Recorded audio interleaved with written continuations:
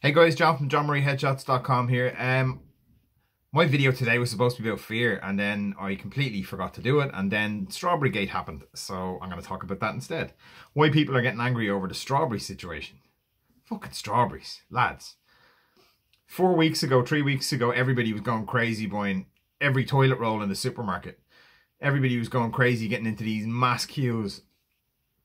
People were standing outside Beshoff's in Hoth, a fish and chip restaurant, takeaway, just in massive queues to get fish and chips. People were going to pubs because the pubs were going to be closing, and everybody was trying to pile into the pubs at the same time. And these are the same people now that are complaining that migrant workers, or not even migrant workers, transient or temporary workers, are being brought in from Romania, and they're being brought in from Bulgaria, places that have very low infection rates, to work, even though those jobs were offered to Irish and English people and they didn't take them.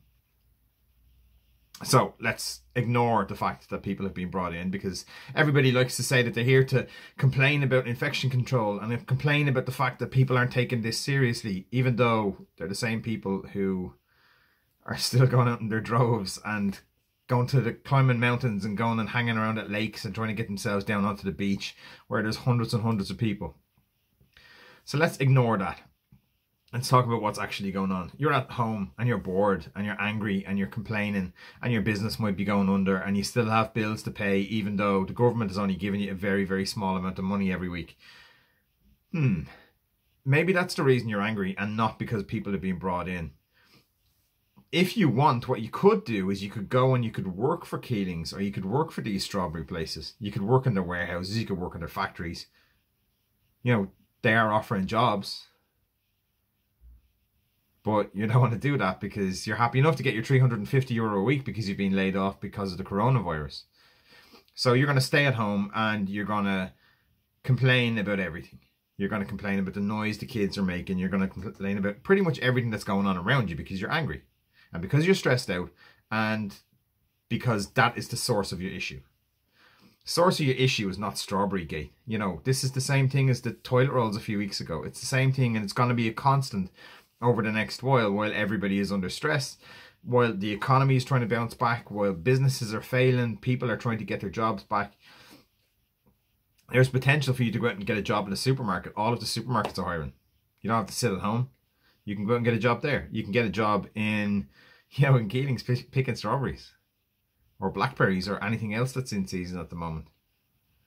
People seem to think that when you walk into Tesco's, that's where that bread grew. It grew on that shelf. Those strawberries, those bananas, all of that stuff just grows out of baskets that's in supermarkets.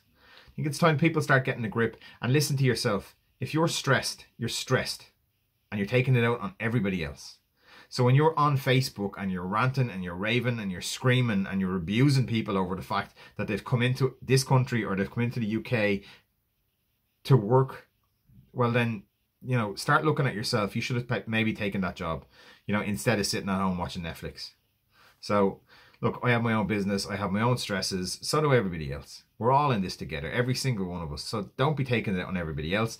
It's not Keeling's fault that they're trying to save their business the same way everybody else is. Supply chain is still there. We still need to eat. And unless you're growing your own strawberries or you're growing your own fruit and vegetables, you're going to still have to buy it from a supermarket where it still has to come from a supplier and somebody still has to pick it. If you're not going to pick it and I'm not going to pick it, somebody has to pick it, otherwise we can't eat it. Grow up here.